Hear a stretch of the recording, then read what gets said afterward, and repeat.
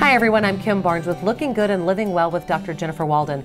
We know that our hands and our face can show signs of aging, but we sometimes forget to look at our neck. Today I'm joined by Dr. Jennifer Walden, plastic surgeon at the Westlake Medical Center. Thanks for being with us. Hi Kim, thank you. And would you agree that some of us tend to overlook our neck and how that does show our age? Absolutely, and it's an area of concern for patients. So we're talking neck rejuvenation from A to Z today.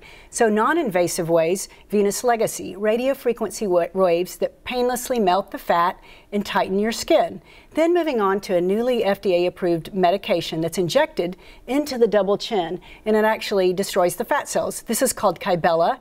It is a synthesized bile acid, deoxycholic acid, and it will be available rolling out to board-certified dermatologists and plastic surgeons late June, early July. And that's kind of melting the fat? Yes, it's getting rid of it. Then we go on to Botox for the platysmal bands, or those neck bands that show up in our early 40s and late 40s, early 50s. And you can see me getting those injected here by my practitioner, Kristen, who's my injection specialist.